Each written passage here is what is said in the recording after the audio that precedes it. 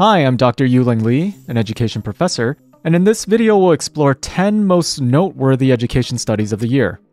From groundbreaking insights into the role of AI in learning, to the question of whether so-called pandemic babies really do struggle with basic skills, I'm unpacking what the research tells us about the state of education today. All links to research studies are in the description. The first study is the OECD's Education at a Glance 2024. This edition shines a spotlight on equity in education. Some highlights. While educational progress is notable around the world, like the reduction in youth not in education to 14%, learning outcomes remain a concern, with stagnant or declining proficiency among 15-year-olds in core subjects. Socioeconomic disparity persists, and women outperform men academically, yet face significant employment and wage gaps. Many countries struggle to recruit qualified teachers, especially in disadvantaged areas, highlighting a critical challenge for equitable education. To tackle these challenges, the OECD emphasizes robust policies to improve early childhood education, address teacher shortages, and bridge gender and social economic gaps. For more, check out the full report. What is joy? In the context of this second research study, joy is the deep satisfaction and excitement students feel when they discover, understand, and achieve something meaningful in their learning journey. So they analyzed 25 student narratives and found 4 essential ingredients for a joyful learning environment. Joy comes from mastering new concepts, overcoming difficulties, and seeing one's growth through tangible achievements. Students feel joy when they make decisions about their learning while staying open to new ideas and challenges. Joy thrives when students feel connected to peers and teachers, fostering collaboration and a sense of belonging.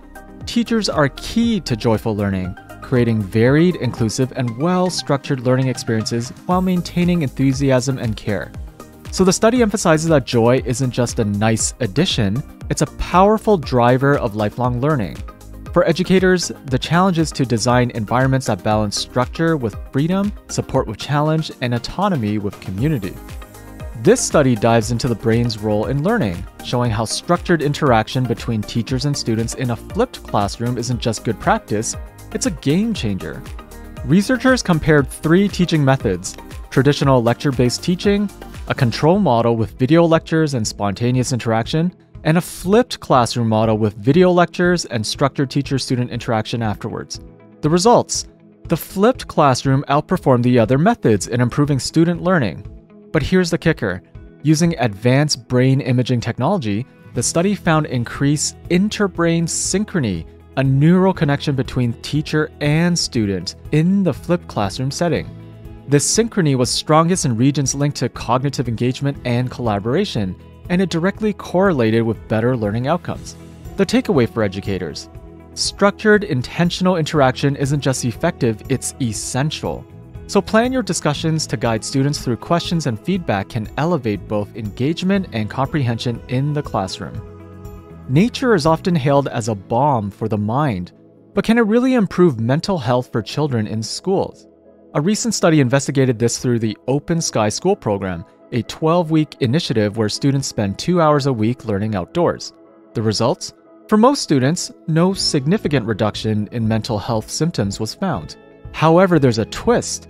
Children with higher baseline mental health challenges saw a modest improvement, such as reduced anxiety and better social behavior. The study underscores the promise of nature for at-risk students, even if broader benefits weren't measurable in the short term.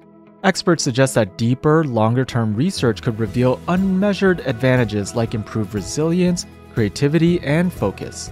The takeaway: while nature-based programs may not be a universal fix, they hold potential for targeted mental health support, offering a low-cost, accessible way to nurture the well-being of vulnerable kids. Creative thinking is a skill that shapes our ability to innovate and adapt in a fast-changing world. This report recounts the 2022 PISA assessment, and it measures the 15-year-olds' creative thinking abilities across diverse contexts like writing, social problem-solving, and scientific exploration. The results: Singapore led globally, with countries like Canada, Korea, and Australia also performing above average. Interestingly, academic excellence was not a prerequisite for creativity. About half of the top creative thinkers didn't excel in traditional subjects like math or reading. girls outshine boys across all tasks, reflecting their stronger beliefs in creativity and openness to new perspectives. And yet, social economic disparities remain a challenge. Disadvantaged students often struggle to showcase their creative potential.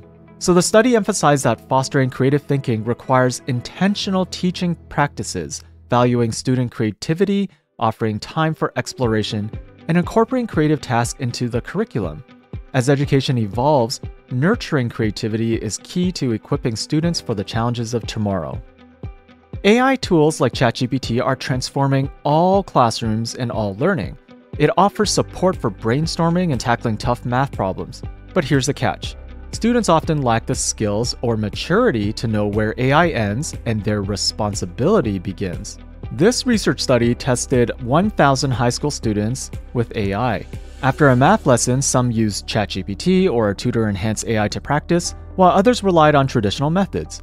Initially, AI seemed unbeatable. Students with basic ChatGPT scored 48% better in practice, and those with a tutor version scored 127% better. But during a closed book test, their advantage vanished. Those who relied on ChatGPT scored 17% below peers who studied traditionally. And why is that? Students often used AI as a shortcut, skipping critical problem-solving steps.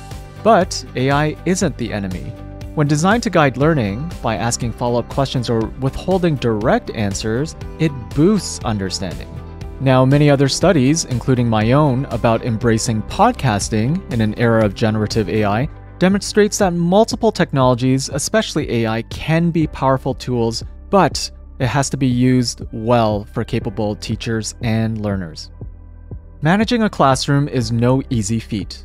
Dozens of personalities, spontaneous distractions, and as this research study shows, there's a ripple effect of social cues. Researchers discovered that even subtle disruptions spread like wildfire. In this study with 180 students, a few were tasked with quietly sabotaging attention, slouching, looking bored, and not taking notes. The result? Students seated nearby followed suit, losing focus, writing half as many notes, and scoring 9 points lower on a quiz. Researchers call this inattention contagion, a phenomenon where distraction spreads through proximity. This builds on previous findings about more obvious distractions like cell phones, laptops, or even fidget toys. Not every lesson can dazzle the student. So to counteract inattention, experienced teachers recommend co-creating classroom norms, setting clear rules for transitions, designing engaging lessons, and strategically seating students to minimize disruptions. Thoughtful preparation might just be your best defense against classroom chaos. The effect of COVID-19 on education are proving to be more enduring than expected. A recent study revealed nearly 80% of preschool and kindergarten teachers report their students are struggling compared to pre-pandemic peers, particularly with emotional regulation and literacy. These so-called pandemic babies are less able to hold a pencil, manage emotions, or identify shapes and letters. The challenges extend beyond early childhood. Research shows math scores across grades 1 to 8 haven't rebounded to pre-pandemic levels. In high school seniors, college readiness has dropped to a 3-decade low. Chronic absenteeism remains alarmingly high, with educators and district leaders citing a cultural shift in how students and families perceive schooling. What's the solution?